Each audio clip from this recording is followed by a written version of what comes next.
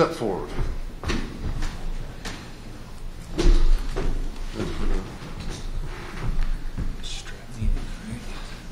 I'm not doing it. You like me, but not that much, right? I don't even know if I like it anymore. Oh, man. If you get it clicked on, there's a switch on the side.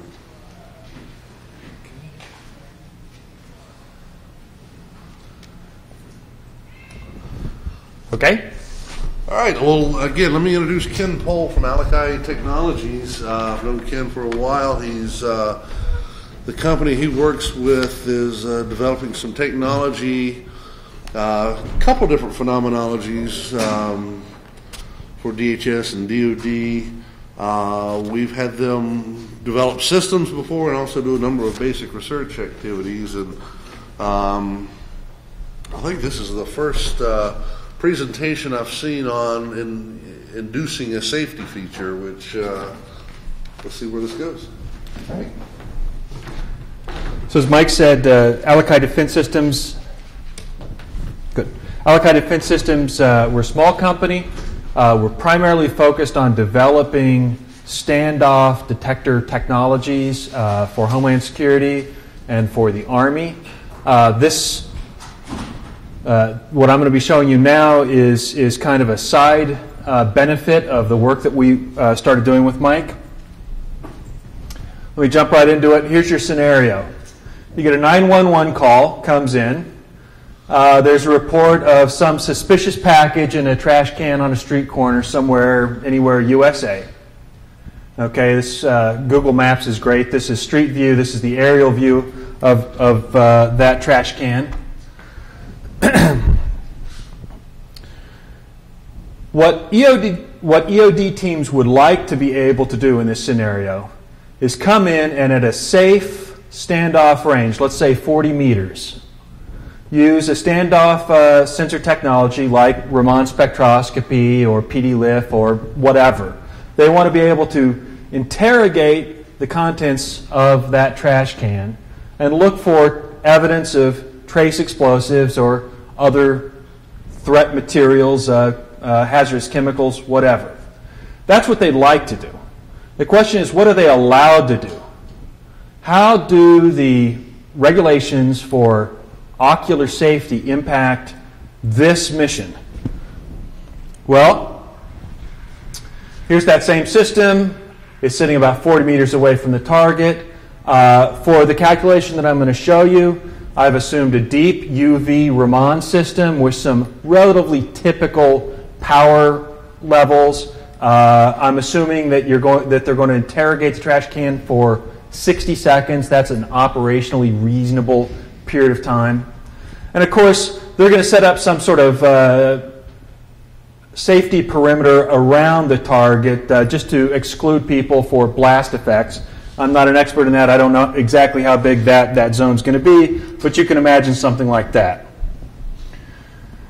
Well, that's the blast safety exclusion zone, but what's the nominal ocular hazard zone? What's the region from which they must exclude bystanders in order to ensure compliance with the FDA, with the ANSI, with the IEC, with the Army standards for ocular safety? And the answer is shocking. You may recognize the scene. There's the Capitol building. There's the Air and Space Museum. The little yellow square there in the middle was that perimeter that I showed you set up to just keep people away from the blast zone. The eye hazard zone is actually 170 acres. It's a 466 meter nominal ocular hazard distance. And that's calculated via the ANSI Z136.1 standards, and I used the Air Force's LHAS 5.0 software to do the calculation. Now, you may think that's a ridiculous calculation, but that's the output of the safety software. And that is what you face when you want to deploy some sort of standoff optical sensor technology. We know these technologies work. We know Raman works, PD-LIF, LIBS. There's lots of technologies out there. There's been plenty of systems in field test. Here's, for instance, a photo of one of our systems out in field testing at Fort Leonard Wood 2 years ago. That's a Standoff Raman system. Here's another system that we had in testing 3 years ago at the Night Vision Labs. So we know the technology can work. As a society, we've probably sunk well north of $100 million in these technologies. We've certainly sunk more than 1,000 person-years of time in academia, in the government, companies like mine, developing these systems. But for all of that, right now there's very few such systems actually in the hands of operators, actually in the hands of the people that need to use them. And the number one reason for that, frankly, is eye safety, in my opinion. Eye safety is the number one barrier for Homeland Security, for Mike to be able to deploy systems on Main Street, USA. Public safety, that would be for fire departments, emergency responders, and so forth. And even for the Army, for military operations, to send systems in theater to be used by troops, the systems have to pass safety reviews. So clearing this hurdle, this eye safety bar, is a key step in reaping the benefits of all the work that we've all been doing in standoff optical sensing. Well, can we do it using traditional standard approaches? How about motion detection interlocks? I've seen this proposed. We're basically going to have like a video camera looking out where the laser's pointed, and it's going to spot moving figures, and if there appears to be somebody moving into the path of the laser beam, we'll turn off the laser. Okay. Here's another one, facial recognition. I'm actually going to use that same video camera. I'm going to look for faces in the crowd, and if I see a face anywhere near the laser beam, I'm going to shut the laser off. Okay. The old standby LiDAR. I'm just going to do laser range finding, perhaps with my Raman beam, and make sure that there is a target out there that's about the right distance, that somebody hasn't walked into the laser beam 10 feet in front of the system. The problem is, none of those systems, none of those approaches handle the reality of the hazard distance you get when you go to power levels and interrogation times that are relevant for detection of real threat materials. Okay? In those situations, you get hazard zones like this. I guarantee you, somewhere between the Capitol building and the Air and Space Museum, somebody is walking. Somebody's face is showing.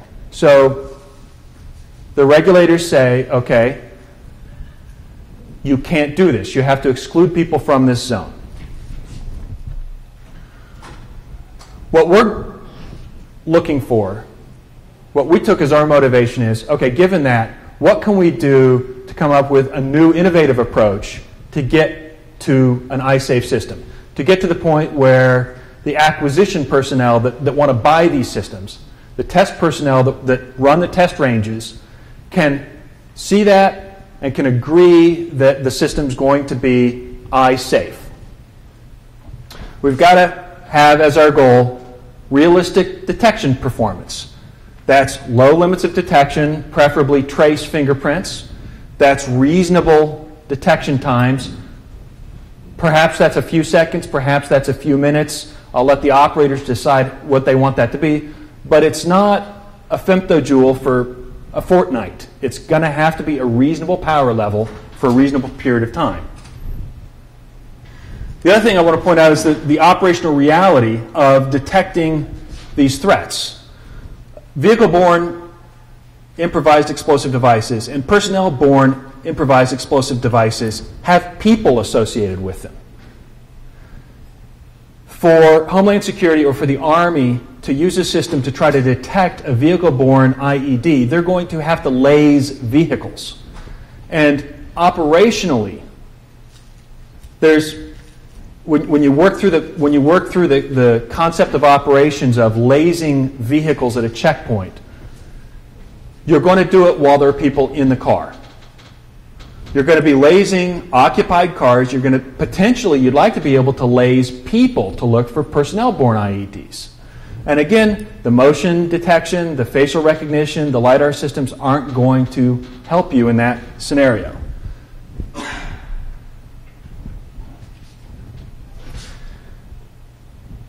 The laser safety implications for these systems depend on what laser wavelength you're using. Just quickly, you may have a deep UV system, you may have a visible system, an IR system. I'm going to show you some techniques that work across that range.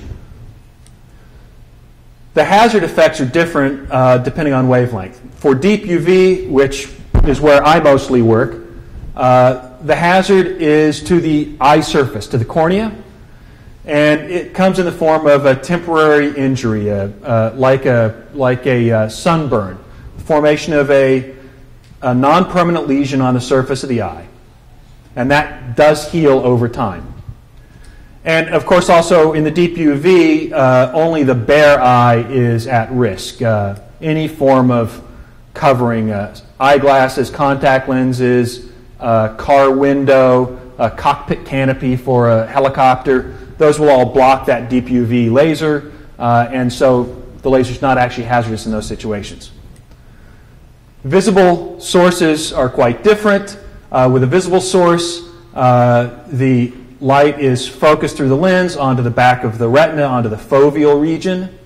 You get around 60,000 x concentration in power. So you can generate a great deal of power on the back of the retina. That causes a permanent blinding injury. We have evolved mechanisms to heal corneal damage, but we don't have any mechanism that in our body that heals the retinal damage that you'll get from a visible or near IR laser. Just quickly, regulatory limits. I want to point out that the regulatory limits are derived from animal data. They actually shoot monkeys in the eye with lasers. And those regulatory limits are then set at about 10 times lower than the level at which any damage is detectable in 50% of the subjects. And that's detectable change, not loss of eye function. So they'll actually go in with a microscope, look into the monkey's eye, and look for any evidence of change. And if they see a change, that's flagged as damage, and that goes into the determination of the safety factor. So as a result, you get regulatory limits in the form of maximum permissible exposure. That's the power level at the eye. This is for a deep UV laser at 500 hertz. A single pulse from that laser, the maximum exposure that you can put on somebody's eye is 3 millijoules per square centimeter. Of course, if you're going to fire multiple pulses, the maximum power per pulse drops. In this case, it drops linearly. In other situations, it's nonlinear. And if you run, for instance, a 30-second laser interrogation with a deep UV laser, the MPE has fallen down to 0.2 microjoules per square centimeter per pulse. And that's getting low enough that you really have to wonder whether you're going to be able to get a reasonable detection signal. Some common laser systems are out there. This is the Army's ANGVS-5 rangefinder. It's technically hazardous out to a range of over 1 kilometer. So most laser systems that you're going to run into, like this laser pointer, is a blinding death ray. Most laser pointers that you run into in a classroom are not eye safe. They have a nominal ocular hazard distance, a range at which they are hazardous, of order 20 or 30 meters. So in fact, most of these lasers don't actually meet the standards required to be used as long-range standoff sensors on the battlefield. You can't use this, okay? It's not going to get approved. This is our checkpoint explosive detection system, which has a nominal ocular hazard distance of about 100 meters. Even these green laser dazzlers that the Army is using, these have really long hazard ranges. Another interesting point I'll make is that I found out just last month in conversations with the Army's regulatory groups that as of February, the Army has approved a green laser dazzler for use in theater. It's the first eye-safe dazzler system that the Army has approved. Now, first is kind of interesting because there's been dazzlers in theater since, I think, 2005. And eye-safe is interesting because the system actually has a nominal ocular hazard distance of 20 meters. So if you really need a system, yes, through the course of 7 years of fighting the bureaucracy, you might be able to get a system through the approval process and approved for use. But we really don't want to have that kind of delay. Another thing I learned in interacting with the Army's public eye safety experts is that while the nominal ocular hazard distance is treated as a kind of a go, no-go criterion by the groups that by the groups that decide whether to buy systems for use by Homeland Security, TSA, and so forth, or the Army, it's not really a factor that the laser safety experts themselves focus on. What they care about is laser class. I think most of us are familiar with the laser classes. Class 1 is really safe. Class 2 is considered safe. Eye protection is normally afforded by the aversion response for Class 2 lasers. Most laser pointers are down here in Class 3, although there are some that are as hazardous as Class 4. And most of the sensor systems that are practical for use in long-range standoff sensing are going to have power levels down here in this Class 3, Class 4 range. And our goal is to basically move from here with our sensor systems back up here into Class 2. That'll clear that regulatory barrier, and we can actually get systems in the field. Just as a side note, I mentioned laser dazzlers. These are visible lasers, the entire purpose of which is to be intentionally directed into the eyes of civilians. Okay? And they're typically Class 3 lasers, so these are potentially quite hazardous. On the other hand, it turns out that as of last month, when I was talking with the Army's laser safety people, the military is not aware of any injuries to civilians from these systems that are being used in theater, although they are indeed hazardous in some situations. There have been a couple of incidents in which soldiers unfortunately blinded themselves by using one of these systems. In one case, a soldier was sitting inside a Humvee, wanted to turn the laser onto an oncoming car while he was sitting inside his Humvee. Of course, he got a reflection off of the window glass right back into his eye and blinded himself.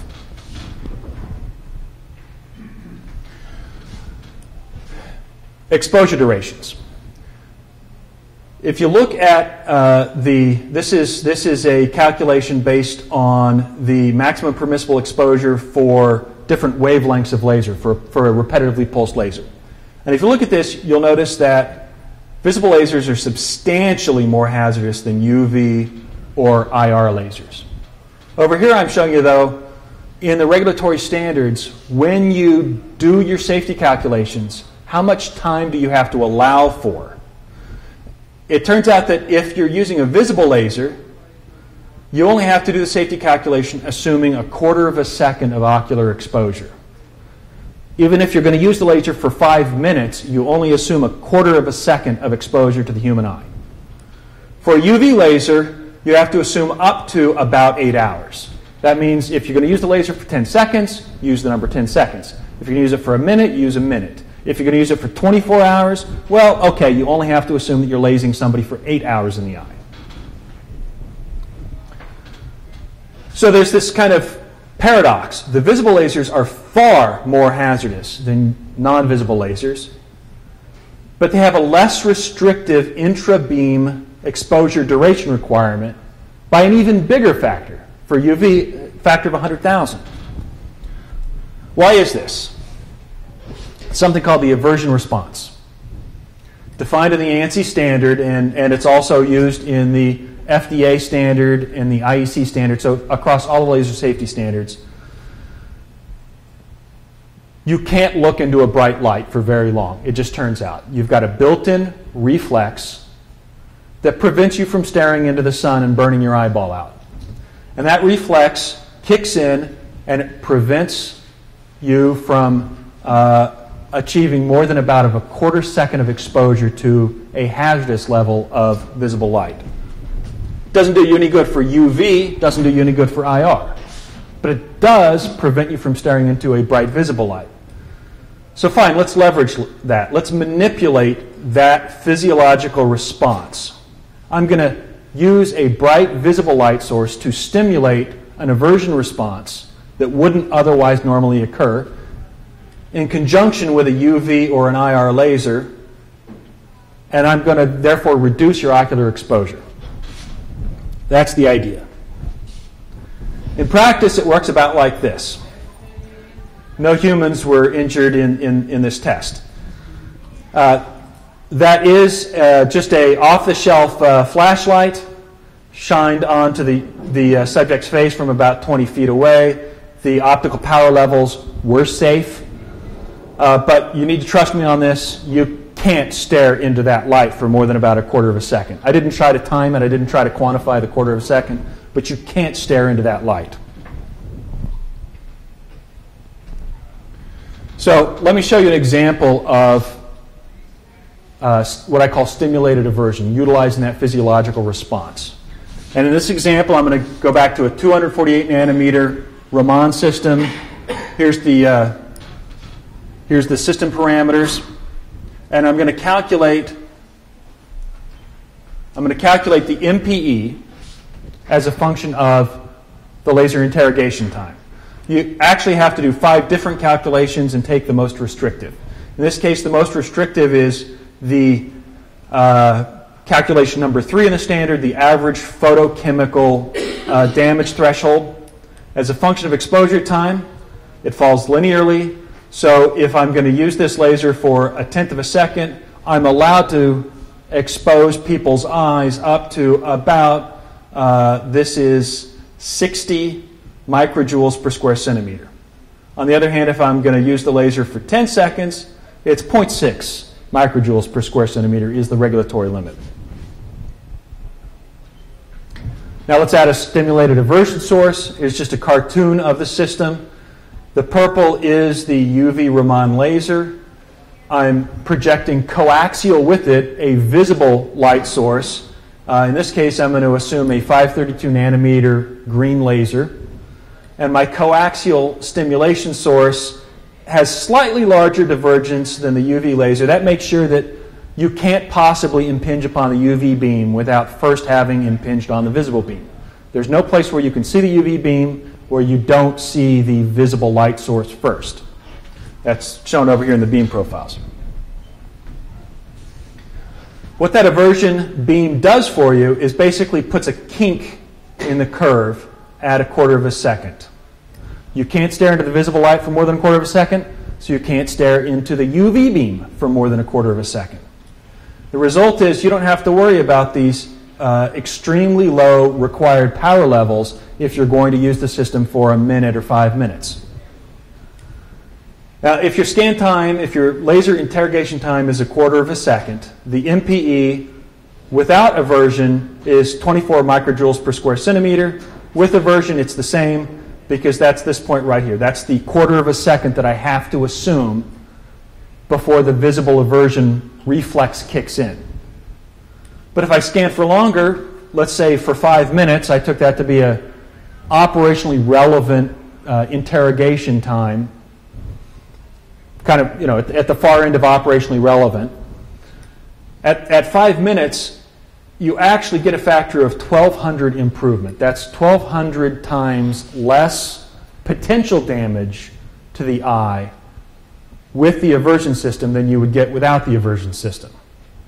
That's a real reduction in the ocular damage that somebody out there could receive from your system.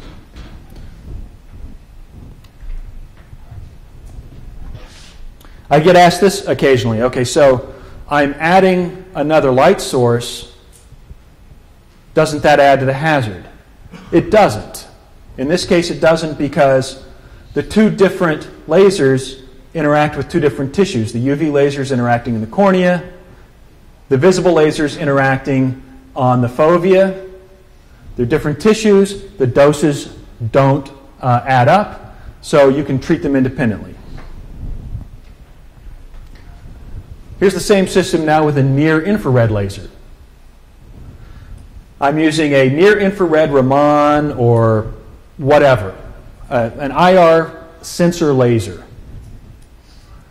The safety standards say here is the maximum permissible exposure to the human eye that you can have as a function of beam interrogation time.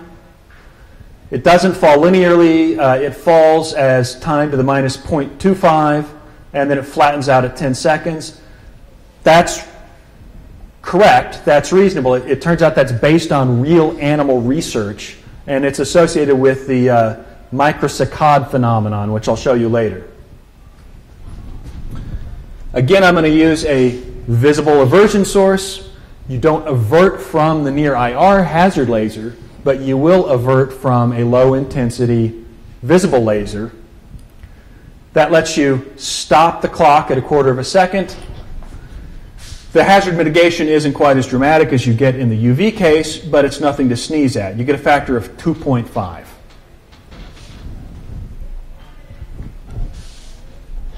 As a function of sensor laser wavelength, in the UV you can get a hazard mitigation that depends linearly with time, and for instance you can get a 1200x improvement for 5-minute scan. In the near IR and in the far IR, you can get up to a 2.5x improvement in laser safety. In the visible, it's a special case because if you're using a visible hazard laser, it generates its own gaze aversion response. So it's relatively complicated exactly how you would use another visible light source to cause an aversion. All right, what other physiological responses are available? When I showed this to Mike, he said, this gaze aversion is interesting. Look deeper. Look into some other responses. Well, the first one we looked into was the pupillary light reflex. Hey, guess what? Your pupils contract in the presence of bright light. The pupillary contraction reflex is driven by the logarithm of the light intensity falling on your eye. It mitigates retinal damage because it basically stops down the power landing on the back of your retina. It doesn't impact corneal damage to the surface of the eye. So the pupillary light reflex can't impact the ocular damage from an ultraviolet or from a far infrared hazard laser, but it can from a near infrared hazard laser or a visible laser. It turns out that the pupillary light reflex is the subject of active research. And there are a couple of models out there in the literature for how the pupils react. We took a couple of those, and one of which was a physiological model, one of which was just an empirical model, and we coupled them to simulations of a laser interrogation system to try to figure out how can we manipulate the pupillary light reflex to get us additional hazard mitigation above and beyond what you would just normally get.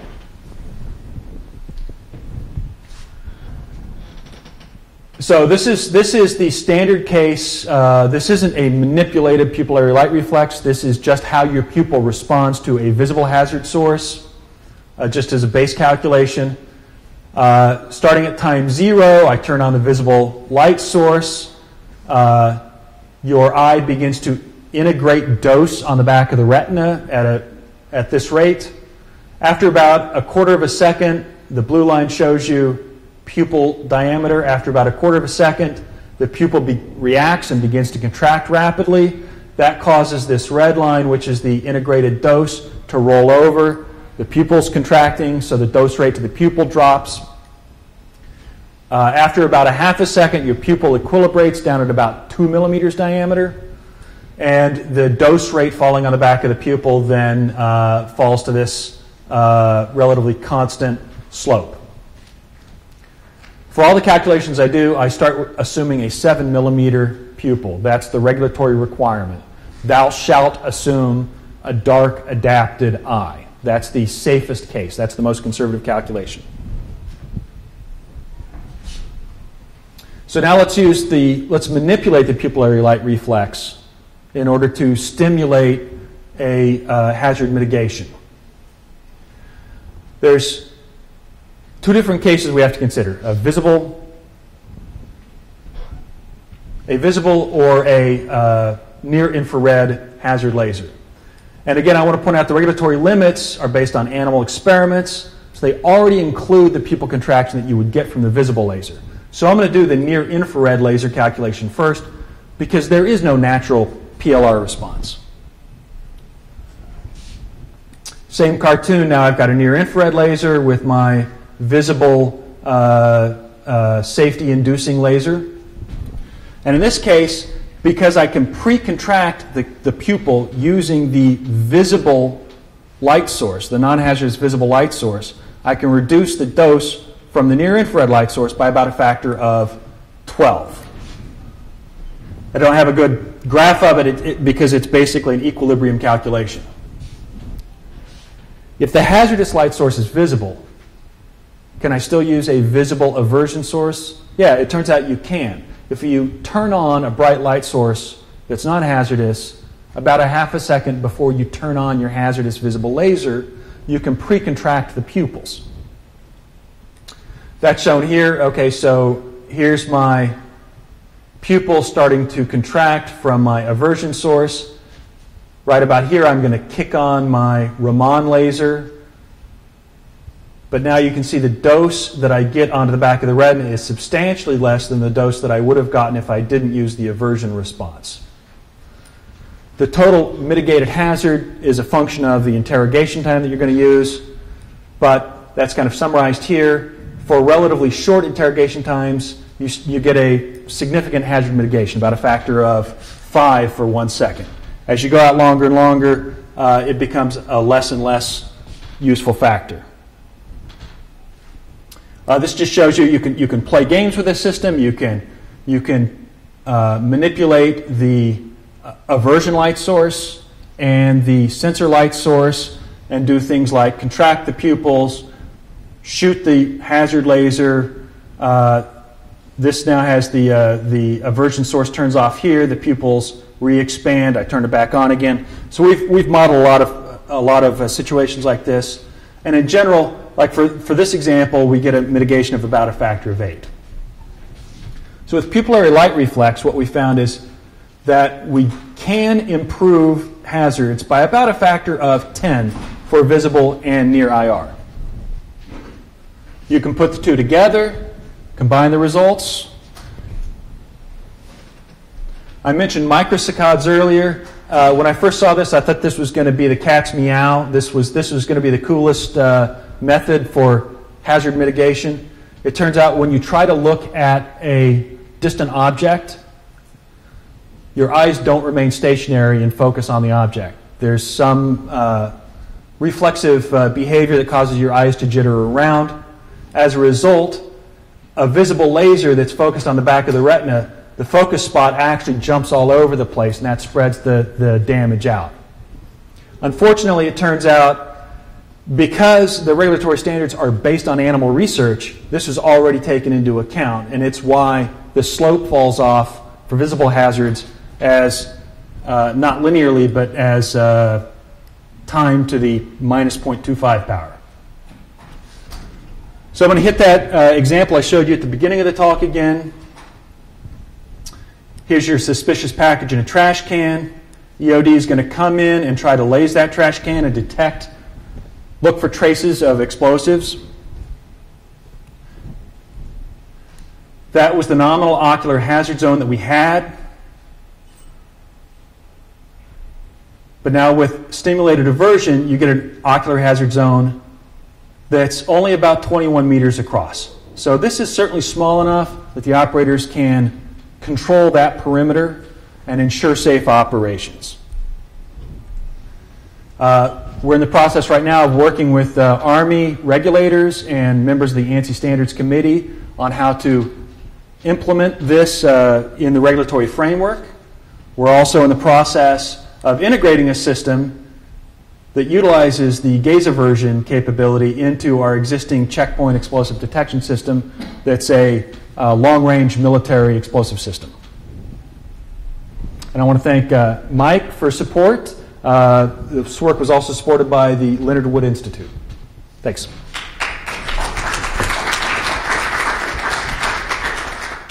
We've got time for maybe one quick question. Very back. You've assumed dark adapted eyes, and I'm assuming that's what you do your radius with for your scene. You assume you shoot daylight here. How does that change that distance, that range? It turns out that it doesn't change the regulatory requirements at all. The regulatory requirements say you must assume that the subject that you're accidentally lasing has dark adapted pupils. That's a 7 millimeter diameter.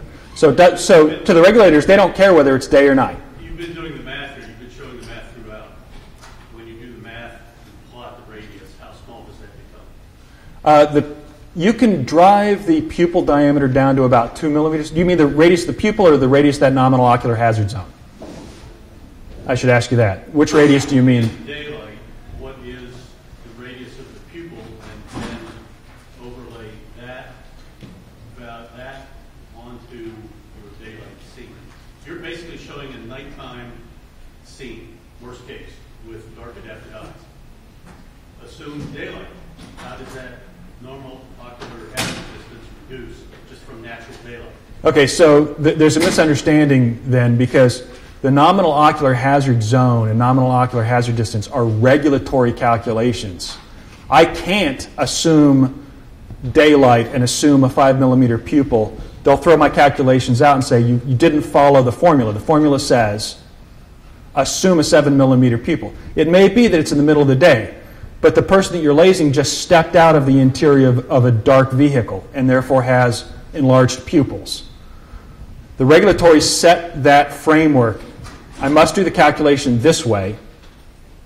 I'm just trying to figure out then, fine, staying within that framework, can I use the physiological reflexes to still stay within that regulatory framework but significantly reduce the hazard? Unfortunately, great discussion, but I think we need to move on to our next talk. But perhaps after this session we can